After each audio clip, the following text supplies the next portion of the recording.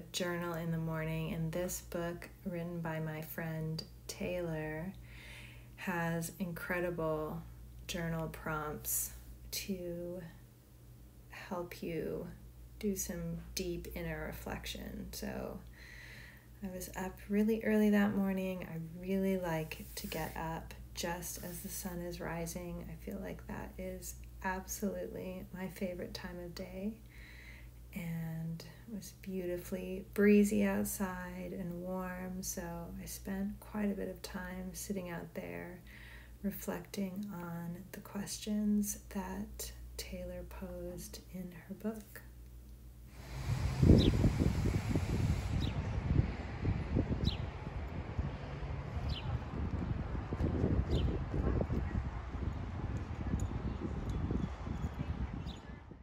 This is a piece that I painted a long time ago. I think I started it a couple of years ago, and I've had it hanging on the wall, but it never really felt finished to me. And recently I started adding some different textures and different media to the sections of the leaves that are color blocked, and I like it so much better now. So I'm really glad I did that.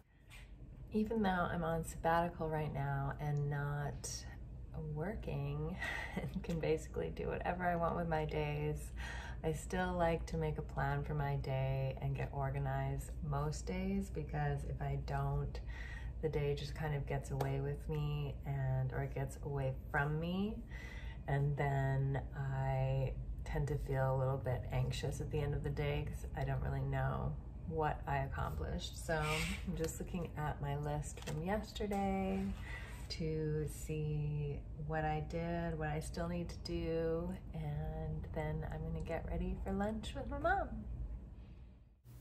I just mentioned being on sabbatical, so to explain that a little further, the company I work for, every 5 years we have this amazing benefit where we get 3 months of paid time off. So this recording happened right at the tail end of those 3 months off.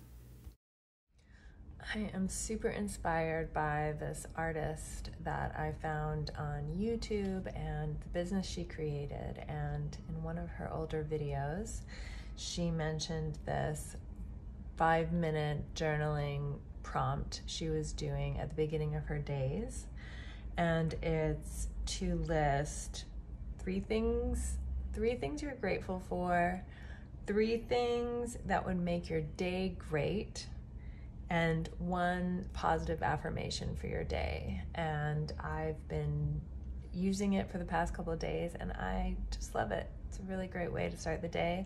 And then at the end of your day, what is it? The end of your day. 3 amazing things that happened that day. Although when I did it last night, I listed 7 amazing things. And 1 thing that could have gone better, or that you could have done differently, something like that. So yeah, just wanted to share that because I think it is really helpful.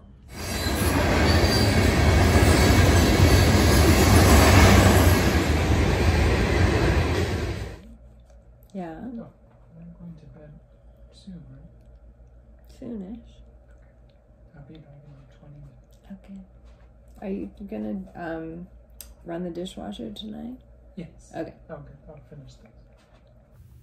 As a coach, I help people connect with their true desires, what they really want in life, and to create a life that they're really happy about. And something that I came to terms with over the past few months is that I'm an artist, and this is something that has always been true for me, yet throughout my adult life, basically as soon as I entered the working world full-time after university, I just stopped making art on a regular basis, and I couldn't find a place for it in my life. I didn't pursue a career in art because at that time I just didn't really know what my options were. I didn't know who to talk to. I didn't know how to seek answers. So I just assumed that there wasn't really a future in art and that I needed it to just be a hobby. And something really woke up inside of me recently where I now draw all the time. I've completely reconnected with my love of drawing and sketching in my sketchbook, and it just brings me so much pleasure and feels so right and so normal. So I am here presenting this video and future videos to share my journey reconnecting back with being an artist and what that means when you have a full-time job that isn't art related, how to make it a regular part of your life while continuing to take care of the other parts of your life that are important. And I'm figuring it out along the way, and I'm making art and owning that I'm an artist, and it's a really exciting journey that I'm happy to bring you along for.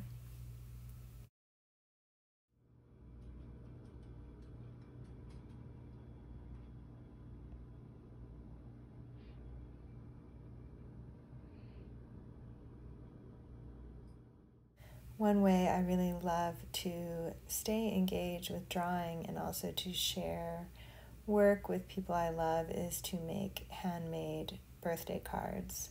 So in this case, I asked my friend what her favorite flower was, and she said peonies. And so I painted this for her.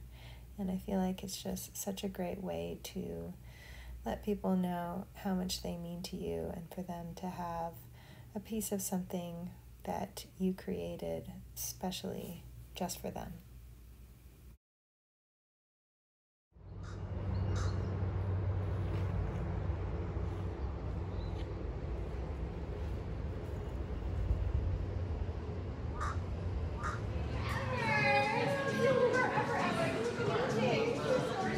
I have a ton of writing I want to get done today for my India blog, so I'm going to do a quick sketch of these tulips before they drop all their leaves. Not leaves, petals. Just helps me get my creative juices flowing, and it's always inspiring. Excuse the background noise. Also doing a laundry. I cut out most of this process because of the laundry.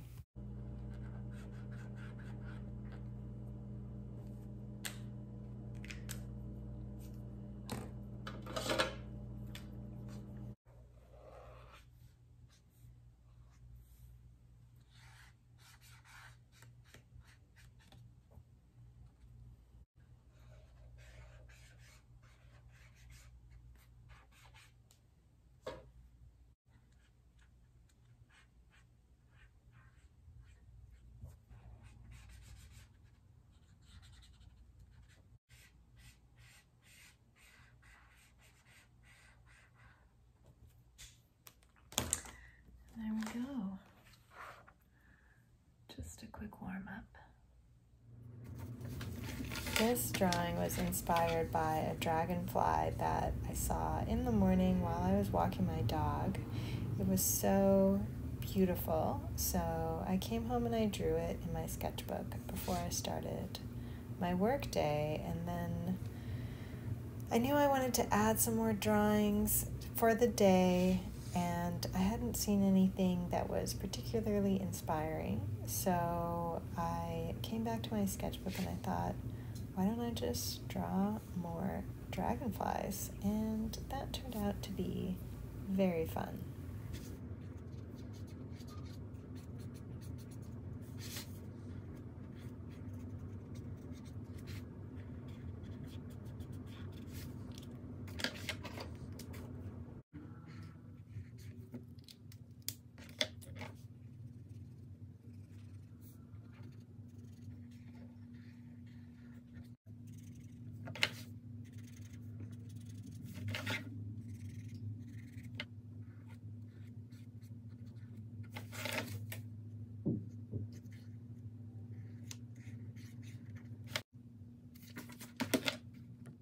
I also cooked some spaghetti sauce that day and used fresh basil, which I thought was particularly beautiful.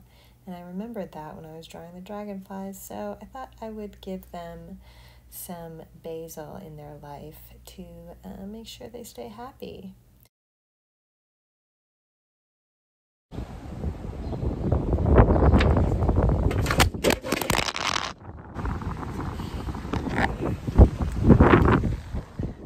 And that is my life in art for the week. Remember to like and subscribe, and feel free to drop any questions in the comments below.